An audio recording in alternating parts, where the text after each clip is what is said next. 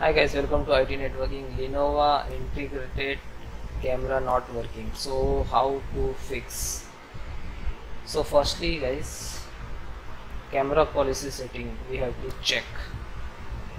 So click to Windows key and you can search directly camera, otherwise you can click type camera.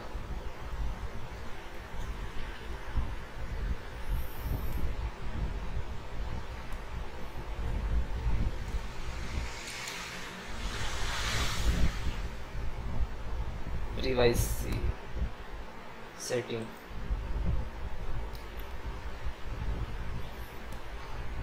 and allow app to access all the camera. If off, so firstly guys on. We need full apps also you can access. Okay, then close. Next step, update camera drivers. So right click to icon Windows and then click to this device manager.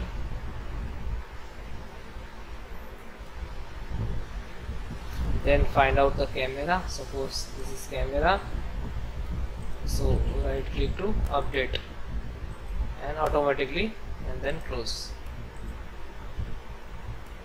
Okay,